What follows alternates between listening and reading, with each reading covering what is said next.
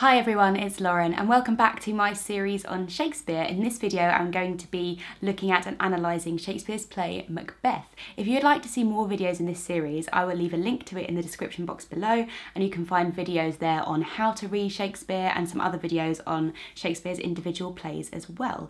So I'm going to give a brief overview of the plot of Macbeth and then have a chat about some of the themes and the interesting things that are happening with the characters in the play. The play famously opens with the three witches.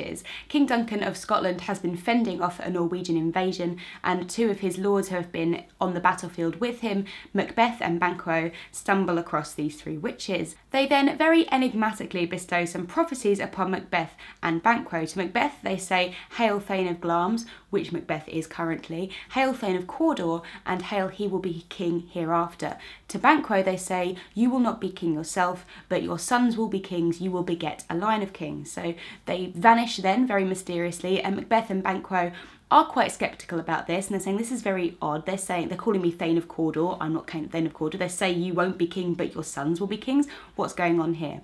However, immediately after leaving the witches, a messenger from the king comes saying to Macbeth, "You have just been made Thane of Cawdor because the Thane of Cawdor was treacherous within this battle that we've just had." And very, very quickly, Macbeth then starts to change his mind and thinks this first prophecy has come true. I am now Thane of Cawdor. So what he does is he sends a letter to his wife, Lady Macbeth, saying that the king and all of their lords are going to come and stay in the castle, and relaying this prophecy to her. She equally, very quickly, then gets on board with the idea that Macbeth is going to become king and starts plotting how they can make this come to pass. When Macbeth returns home, they plot to murder King Duncan. They decide to get his guards drunk and kill him at night, and then plant the daggers on them so it looks like that they have killed the king. So this is exactly what they do. The king's sons, Malcolm and Donalbain, flee Scotland straight away, very rightly assuming that someone who killed their father will have it in for them as well. And so Macbeth, who is a cousin of the king, is then crowned king himself. After this, Macbeth and Lady Macbeth start on a psychological tumble into guilt and paranoia. Macbeth then worries that Banquo's sons will be king, so he tries to have Banquo killed. Banquo is killed, but his son Fleance escapes. Macbeth also orders the death of Macduff, who is another loyal lord. He has gone to England to see the king's son Malcolm, and while he's away, his entire family is killed. On the back of this, Malcolm and Macduff launch a revenge attack on Macbeth. At this point, Macbeth is very worried and very paranoid about his position as king, so he goes to visit the three witches again. They give him another set of prophecies. They tell him that he cannot be killed by any man of woman born, and that he will be king until Birnam Wood comes to Dunsinane, where the castle is.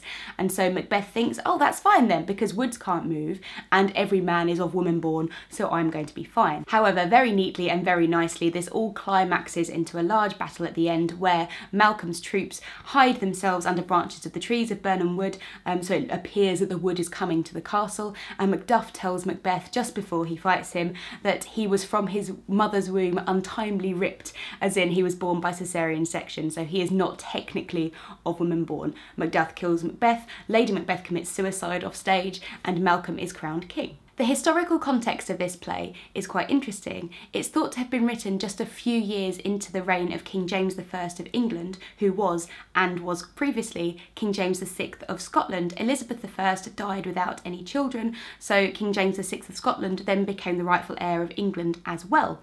He is also thought to have been a descendant of Banquo, so this play is very much pandering to his royal lineage, and it's a part of Scottish past, which King James I himself would have known well, or would have at least thought that this was part of his heritage. He was also very superstitious, very interested in witches, so you can see how this play really is a pandering to James I's tastes. There are some really interesting themes and juxtapositions happening within Macbeth. Some of the most obvious themes are, of course, ambition and violence, and then the after psychological effects of that violence. But what's interesting here is that Shakespeare is also linking that psychological after effect and the act of violence itself to a supernatural, unnatural world. We have the witches themselves who are orchestrating Macbeth's downfall for reasons unknown, but we also have words from other minor characters and comments about the state of nature at this time. The doorman, for example, talks about animals acting very weirdly, owls screeching and horses butting in their stables. There's lots of odd things happening, and it's very much this feeling that murder is so unnatural, that almost nature is adverse to it, is rejecting this act. Or on the other hand, you could see that nature and the witches themselves has become contaminated as they are pushing towards these unnatural acts that Macbeth and Lady Macbeth are about to commit. And then Lady Macbeth and Macbeth themselves have these supernatural-esque experiences. When Macbeth goes to kill Duncan beforehand, he has the famous "Is this a dagger I see before me" speech where he is seeing visions of daggers.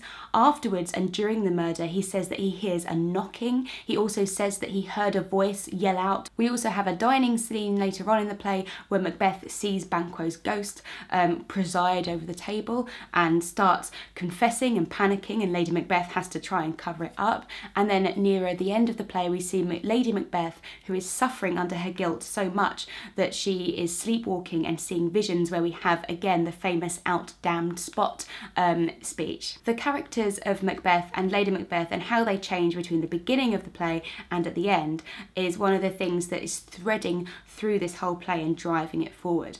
What's really interesting is that at the beginning, Macbeth is actually quite sceptical of the witches' prophecies until the first prophecy comes true, and then immediately he starts believing it. He writes to Lady Macbeth, who equally seems so eager to believe this, that straight away, without really very much prompting, she starts planning a murder of Duncan, which does beg the question, have the Macbeths thought about this before? Have they always been this ambitious?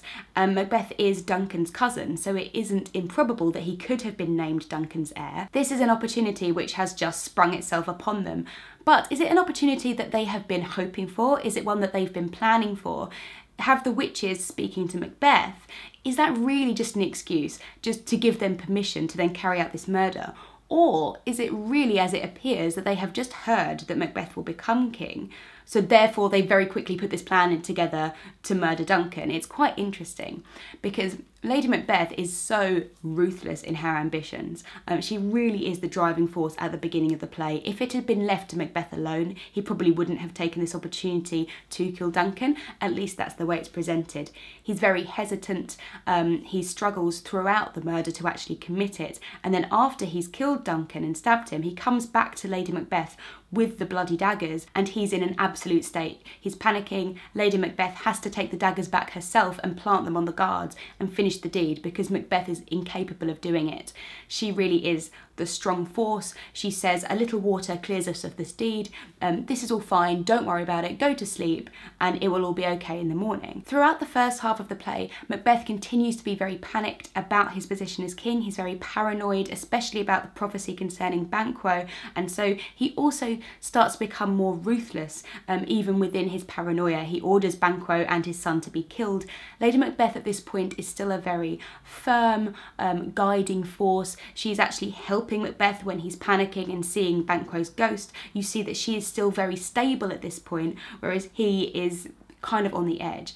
And then as the play progresses, they almost reverse. Lady Macbeth descends into this madness. The doctors find her sleepwalking and she's completely racked with guilt about what she's done and what Macbeth is doing. Whereas Macbeth, especially after he sees the witches for a second time, becomes full of arrogance, full of confidence. He thinks he's invincible, and it's a complete change to the Macbeth that we saw at the beginning of the play. Another really interesting technique within this play is that of what is seen and what is unseen, both by the characters and by the audience. So, for example, you have Lady Macbeth committing suicide, but this happens off stage. It's a very, very violent play. There's a lot of blood in this play, And yet a lot of that happens off stage as well. Duncan's murder happens off stage, most of the battles are off stage. Macduff's family are killed while he is not there, so he is told about it later from a messenger, he doesn't witness it himself. And there's an interesting parallel between Banquo's son Fleance and Duncan's son Malcolm fleeing from where their fathers are murdered, and because they have fled, because they knew that they were in danger as well, there is then suspicion surrounding who actually committed the murder, and the princes end up putting themselves in the frame for Duncan's murder, which allows Macbeth to get away with it because that's the way that this situation seems to everybody else. Equally, we have Macbeth and Lady Macbeth seeing things that other people can't see. So for example, when Macbeth is seeing the dagger before him, he's on stage at this point, but the audience can't see this dagger. He's explaining it to us. Lady Macbeth is trying to rub spots out of her hands, no one else can see those. And then later on, Macbeth sees Banquo's ghost. Banquo's ghost comes on, and as the audience, we can see Banquo's ghost, but the rest of the people around the table can't see him. So it's a really interesting question as to how much of this is in Macbeth and Lady Macbeth's mind, how much of it is psychological and how much of it is supernatural.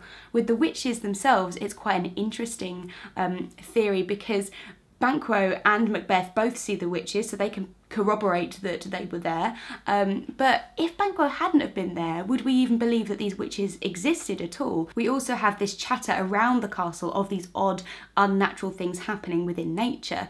So there is a lot of talk about odd things happening, but it's really interesting to analyse where that line might be between what is supernatural objectively and what really is just the result of Macbeth and Lady Macbeth's psychological breakdown. And we see this come up again in another minor theme that comes through of the idea of sleep. Duncan is murdered while he's sleeping, and Macbeth hears this voice while he murders him saying, "Sleep no more, Macbeth hath murdered sleep." Later on, Lady Macbeth, when she's in her somnambulistic sleepwalking state, is at this point between sleep and awake and almost between life and death. And it's an interesting examination of that point between life and death, between the real world and the supernatural world, and whether we can trust our senses as what we're seeing is true or not. I would love to keep discussing this play because there's so many interesting things that I could talk about, but I'm just not going to have enough time. So I would love to hear from you. If you have any thoughts on Macbeth, if you read it, do let me know. If there are other plays by Shakespeare that you would like me to do a video on, and I will see you next time. Bye!